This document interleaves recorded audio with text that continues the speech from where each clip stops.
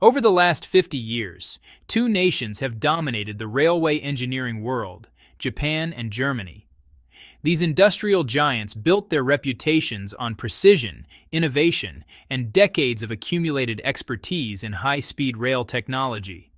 Their bullet trains and intercity express systems became symbols of modern efficiency, marvels that redefined what public transportation could achieve. China, by contrast, was late to the race.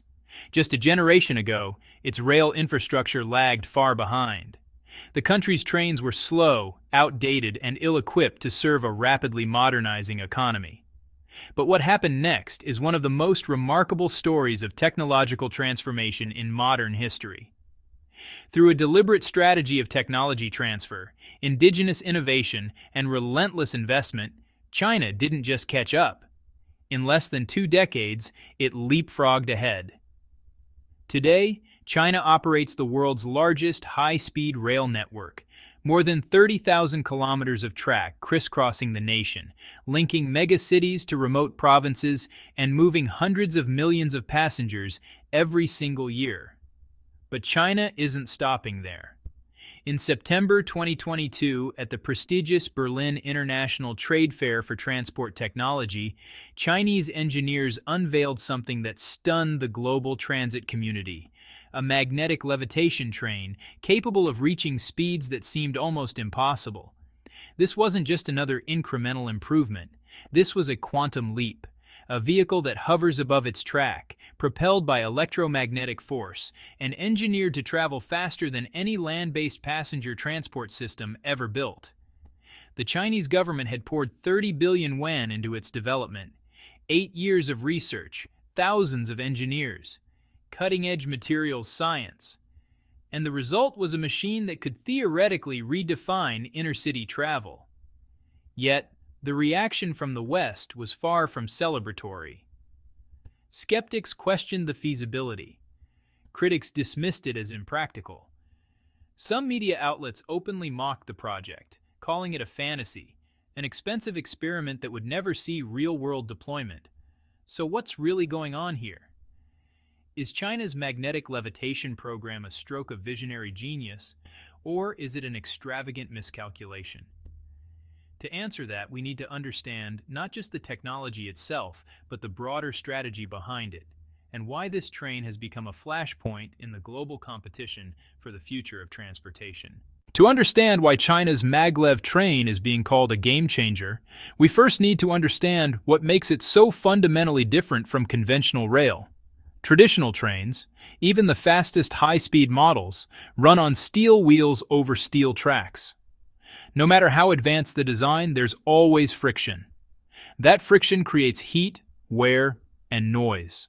It limits speed. It demands constant maintenance.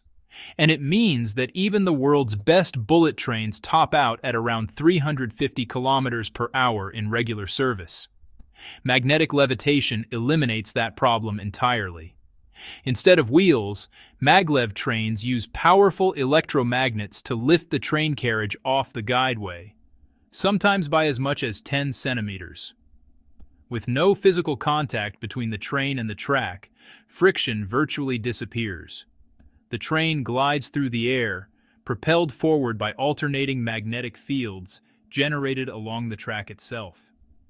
The result is a ride that's smoother, quieter, and exponentially faster. China's Maglev technology operates in 2 categories: medium to low-speed systems, designed for urban transit and regional routes, can reach speeds between 200 and 400 kilometers per hour. But the high-speed variants, the crown jewels of China's rail ambitions, are capable of hitting 620 kilometers per hour. That's nearly twice the speed of the country's conventional high-speed trains, and faster than most commercial aircraft fly at cruising altitude relative to ground travel time. For context, a journey between Beijing and Shanghai, which takes about 4.5 hours on China's existing high-speed rail, could theoretically be reduced to just over 2 hours on a Maglev line. That's not just faster, that's transformative. But speed alone doesn't explain China's obsession with this technology.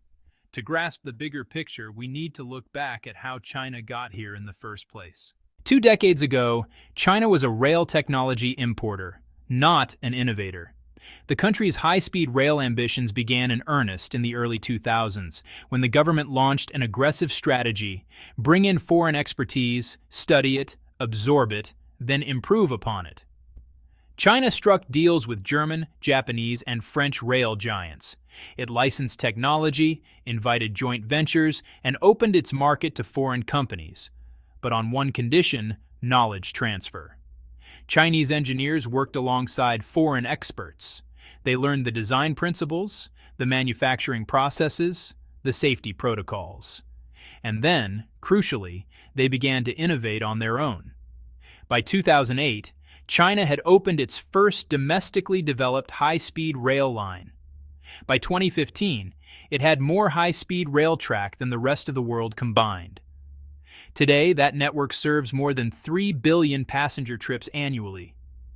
It's reliable, affordable, and has fundamentally reshaped how people and goods move across one of the world's largest countries. But even as China's conventional high-speed rail network matured, the government was already looking ahead. In 2014, it quietly launched a new research initiative: the development of a domestically designed ultra-high-speed magnetic levitation system. For years, Japan and Germany had been the undisputed leaders in maglev technology. Japan's Maglev had set world records. Germany had built experimental lines, but neither country had managed to deploy maglev at scale. The technology remained experimental, expensive, and confined to test tracks and short demonstration routes. China saw an opening. In 2019, after 5 years of intensive research and development, Chinese engineers rolled out their first high-speed maglev prototype in the coastal city of Qingdao. It was a watershed moment. The train wasn't just functional, it was world-class. It represented a new benchmark in speed, efficiency, and engineering sophistication.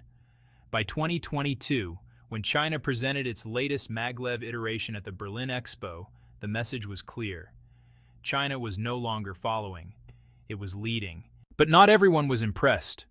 Western media coverage of China's maglev program has ranged from cautious skepticism to outright dismissal.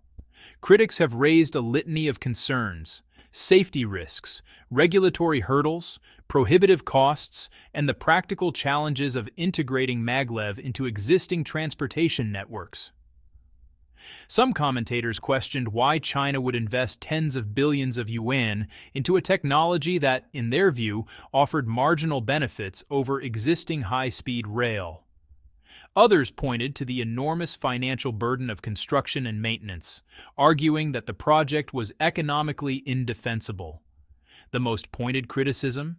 That China's maglev ambitions are all spectacle and no substance, a vanity project designed to project technological prowess rather than solve real transportation problems. To be fair, these concerns aren't entirely without merit.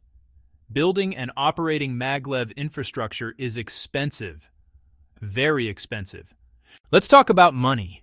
Constructing a single kilometer of maglev track can cost upwards of $70 million. That's significantly more than conventional high-speed rail, which typically runs between $20 and $40 million per kilometer, depending on terrain and local conditions.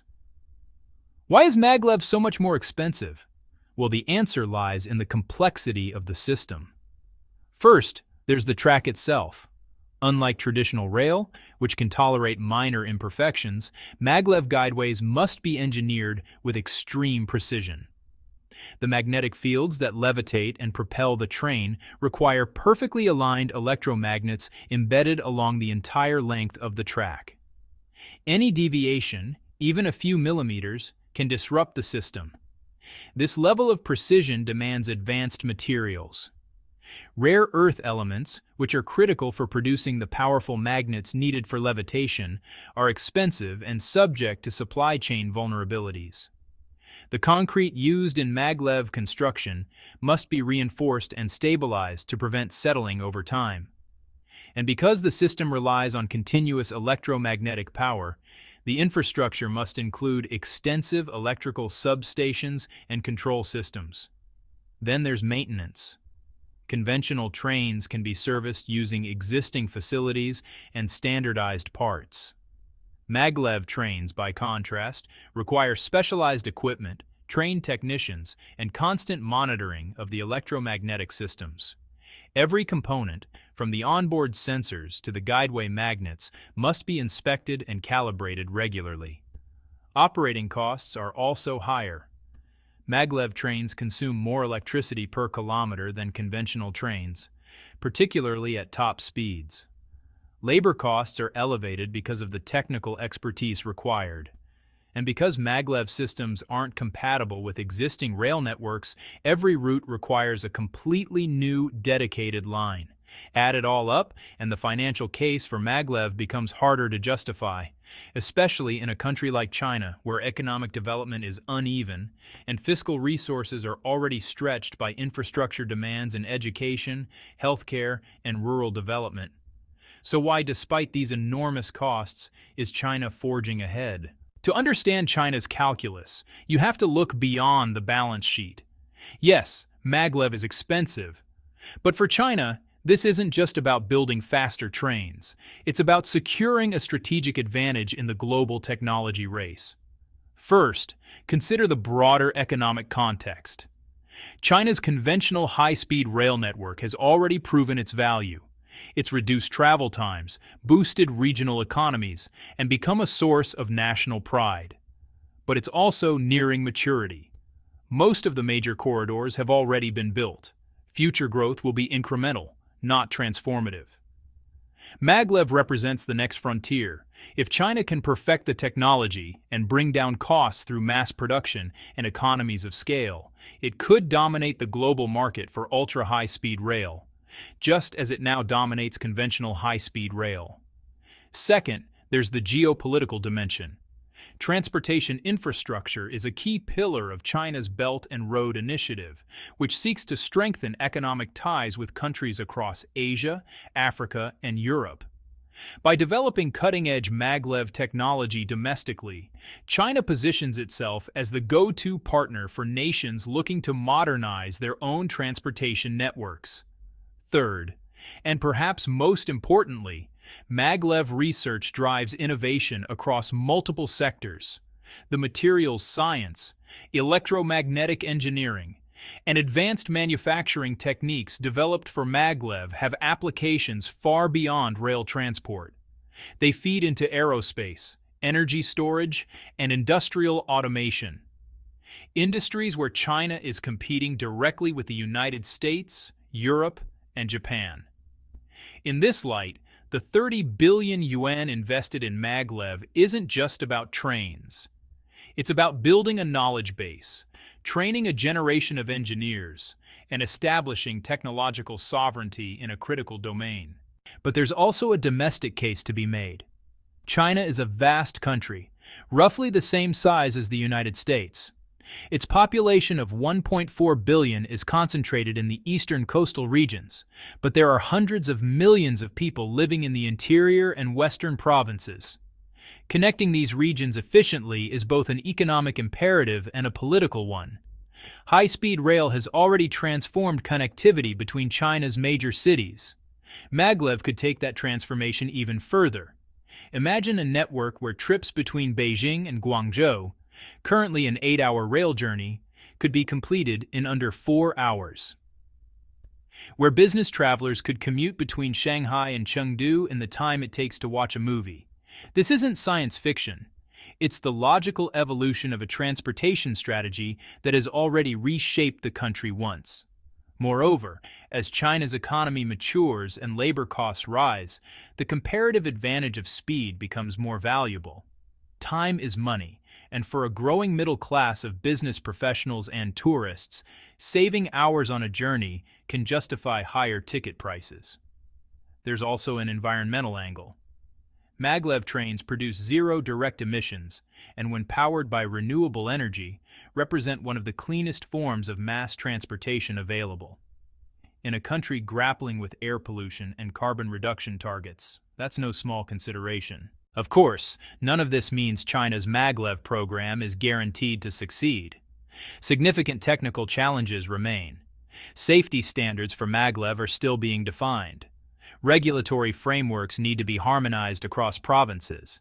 And the question of how to integrate Maglev into an already complex transportation ecosystem is far from resolved. There's also the risk of overextension. China's infrastructure spending has fueled economic growth, but it's also led to concerns about debt sustainability. Some analysts worry that expensive vanity projects could become financial liabilities if passenger demand doesn't materialize as expected.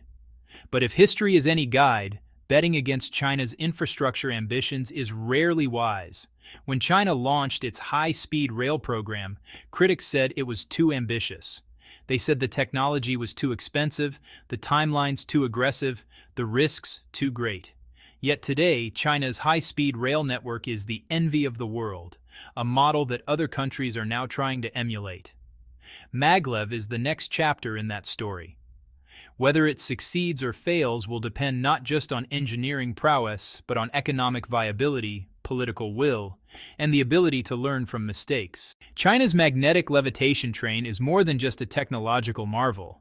It's a statement of intent, a declaration that the future of transportation won't be written in Tokyo or Berlin, but in Beijing, Shanghai, and Qingdao. The Western skeptics may have a point. Maglev is expensive. It's unproven at scale, and it faces formidable challenges before it can become a mainstream mode of transport. But dismissing it as a joke or a fantasy misses the larger picture. China has repeatedly demonstrated its ability to turn ambitious visions into reality. It has the resources, the political commitment, and the engineering talent to push boundaries that other nations won't even attempt. The real question isn't whether China's Maglev train is practical today. It's whether, 10 or 20 years from now, the rest of the world will be trying to catch up. Because if there's one lesson from the last 2 decades of Chinese infrastructure development, it's this: what seems impossible today can become inevitable tomorrow. And sometimes the boldest bets are the ones that change everything.